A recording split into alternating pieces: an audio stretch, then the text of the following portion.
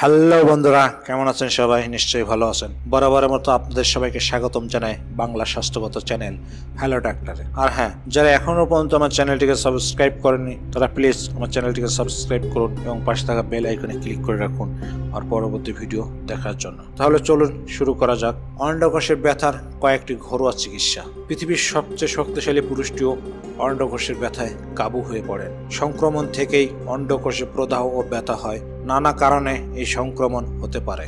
এই সংক্রমণ হতে পারে এসটিআই বা যৌনবাহিত ভাইরাস সংক্রমণের ফলে, অথবা ইউটিআই বা মূত্রাশয়ের সংক্রমণের ফলে। সংক্রমণের ফলে অন্ডকোষ ফুলে গিয়ে ব্যথা করে। এই ব্যথা থেকে মুক্তির জন্য পুরুষরা সাধারণত অ্যান্টিবায়োটিক সেবন করেন। তবে এর কিছু ঘরোয়া দাওয়াই রয়েছে যেগুলো বেশ কার্যকর। এই দাওয়াইগুলো সেবনের পরও যদি 2 দিনের মধ্যে ব্যথা না কমে তাহলে ডাক্তারের সঙ্গে যোগাযোগ করতে হবে। আসুন জেনে নেওয়া যাক দাওয়াইগুলো কি। Number 1, ক্রানবেরি juice. অন্ডকোষে ইনফেকশনের কারণ যদি হয় ইউটিআই, তাহলে ক্রানবেরি জুস খেতে হবে। প্রতিদিন 1 গ্লাস করে 4 দিন খেলে ব্যথা কমে আসবে। নাম্বার 2, হলুদ।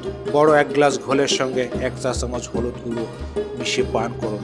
প্রতিদিন 3 বার এই পানীয়টি খেলে অন্ডকোষের ব্যথা কমে আসবে। নাম্বার 3, পান পাতা ও মধু। পান পাতায় মধু মাখিয়ে নিন। এরপর অন্ডকোষের যেখানে ব্যথা হচ্ছে সেখানে পান পাতাটি লাগিয়ে রাখুন যেন ত্বকে মধু লাগে। এভাবে লাগিয়ে রেখে 3 থেকে 4 ঘন্টা রেখে দিন। তারপর পানি দিয়ে ধুয়ে ফেলুন। দেখবেন প্রদাহ, ব্যথা এবং সংক্রমণ কমে আসছে। Number 4, olive oil.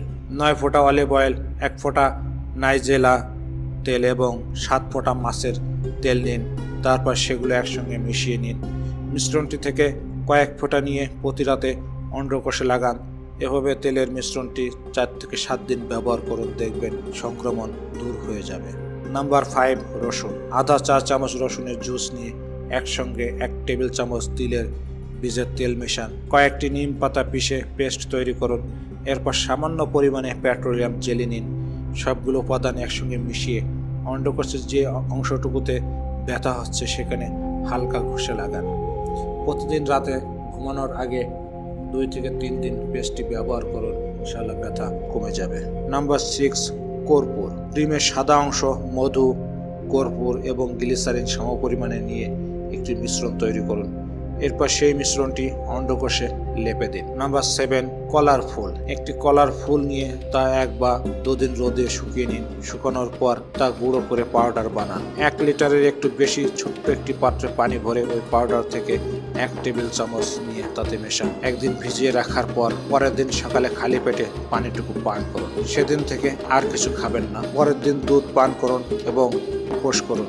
এভাবে করলে অন্ডকোষের সংক্রমণ সেরে যাবে। আর হ্যাঁ, আমার ভিডিওটি যদি আপনাদের বিন্দুমাত্র ভালো লাগে তবে অবশ্যই লাইক করবেন, কারণ আপনার একটি লাইক আমাকে পরবর্তী ভিডিও বানাতে উৎসাহ যোগাবে। আর আপনাদের যদি কারো এই ধরনের সমস্যা থাকে তাহলে অবশ্যই কমেন্ট করে জানাবেন। ভালো থাকবেন সবাই।